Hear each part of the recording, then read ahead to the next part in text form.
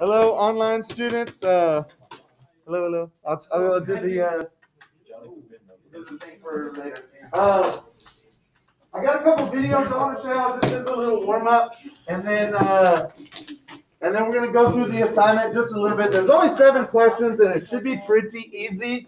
But I wanna just go through it so the online people have a little bit of lecture, and everybody kind of gets an idea what to do. So real quick, yesterday there was a rocket launch. Oh yeah. We're gonna watch it on this guy's channel. He's all right. Like he's okay. He's the dude that just talks about the rocket launches and stuff. Coach Grumbook, just to make me feel better.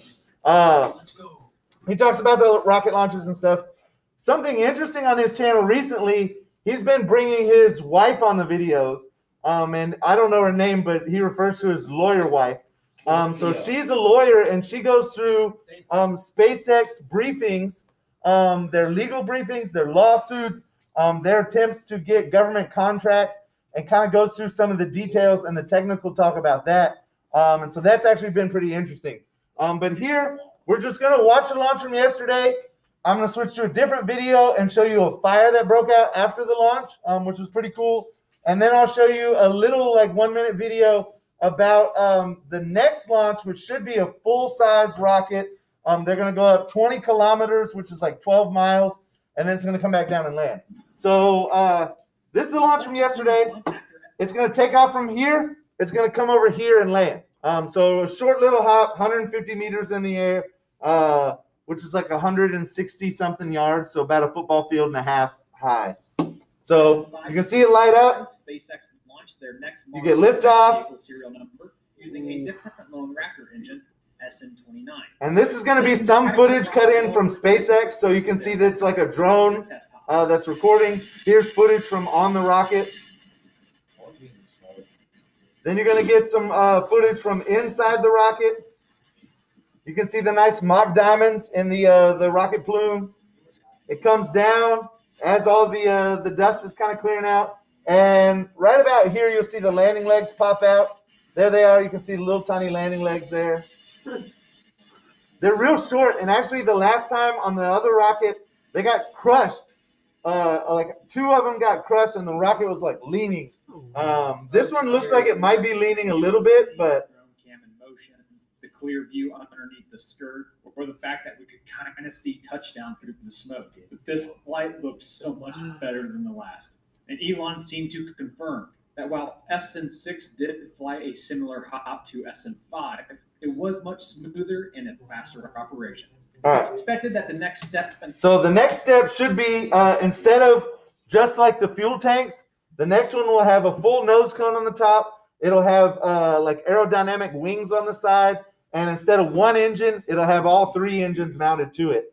And so if we switch over to this one, let me go, right here, boom.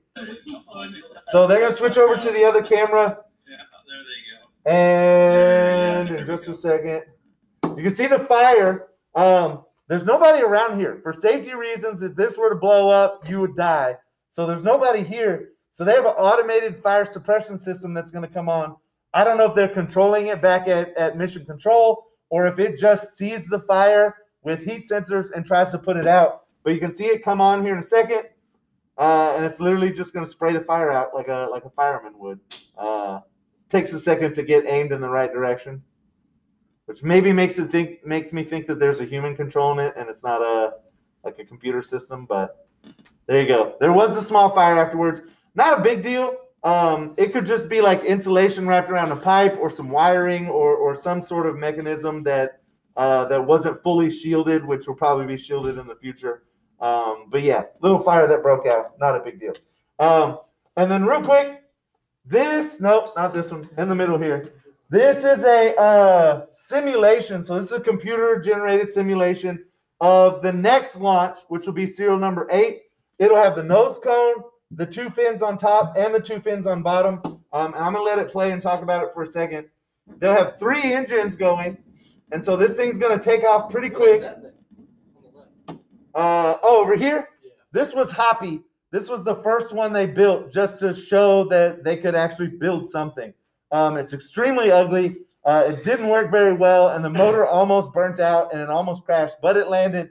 And when it landed, its big old landing legs actually poked holes through the concrete landing pad. So they kind of had to redesign everything and figure things out a little better. But right now, it's like got a bunch of cameras and sensors and stuff mounted to it. So it's kind of just like a communication station for the launch site in a way. But it goes up. It's going to go up 20 kilometers, so about 12 miles. Somebody looked it up earlier. It's got all 3 engines on it. You can see the fins on it. And when it gets up to 20 kilometers, it's literally just going to shut the engines off.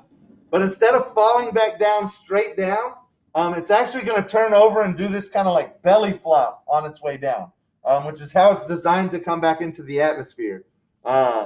This one doesn't have like heat shields on it or anything, but future ones will have heat shields. You can see it's going to go up pretty high. And then it's going to shut the engines off. Yeah, they got like the mock diamonds inside. That's what you get when you have like maximum, optimum like shape of your rocket engine, and it's coming out very, very fast. So you can see it turns over, and it's not going to come up down like straight down. It's going to come down on its side, and at the last minute, it's going to turn the engines on and kind of swing back around and land straight down. And so this is a pretty crazy maneuver. I would be extremely surprised if they get it right the first time. I bet this thing crashes the first time they try to do it, and they might have to do 2 or 3 attempts before they actually get it right and land it. So you can see it turn on. It flips all the way around a little bit, comes back towards the center, slowly comes down towards the landing pad. Landing legs come out, and then it lands. No way they get that. Yeah, they're probably going to crash the first couple. In fact, if you go back to Falcon 9, which are really good at landing now, they have a whole montage of them crashing it over and over and over again because it's pretty hard to do. So that is. Can we watch that? Huh? Them crashing the Falcon? Yeah. If y'all want to, after everybody's done with the assignment, it's only 7 questions, so So let's get started on it. No, wait a second. I just want to go through it real quick. I don't remember the questions they asked, but it's pretty easy, I think. Hold on. Let me go back to assignments. So you should see the assignment today. It's Planets and Moons practice assessment. You should also still have the reading assigned. Close your Chromebook. So the reading will say astronomy, and if you click on that, it will take you to the first page. It's going to ask a question about the size of the Earth compared to the sun.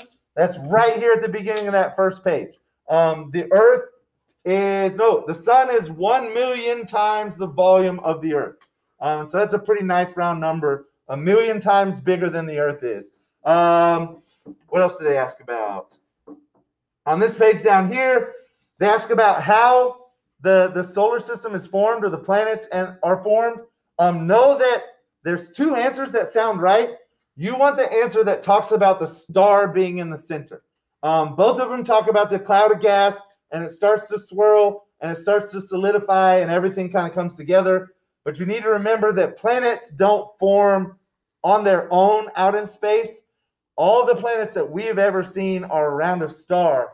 And so the way we describe the nebular hypothesis, the thing that forms first in the middle is a star, and then the other portions of the gas go into orbit around the star, and they start to form your planets. So remember that the star is in the center. Let's see. It talks about the inner planets and the outer planets and has a couple questions about those. Just remember that your inner planets, which are on page 2, are all your small, dense, rocky planets, and they're closer to the sun. Your outer planets, which are on page 3, are your big, giant gas giants, which are less dense. They're big gas clouds kind of in a way, and they're further out from the sun. And I don't remember if there's anything else. Let me see. We can actually look at the questions. I don't think it'll show you the answers straight away. Oops. Yeah, hopefully not. I'll just turn it off real quick. No. Don't look at that. Nobody look at the answers. Hold on a second. Let me get another one. Let me get it right here. Look at And the then print view. There we go. So print view should not show the answers. Nice. Oh, you're cheating. So they ask about the size of the sun. The most widely accepted explanation for the origin of Earth's moon.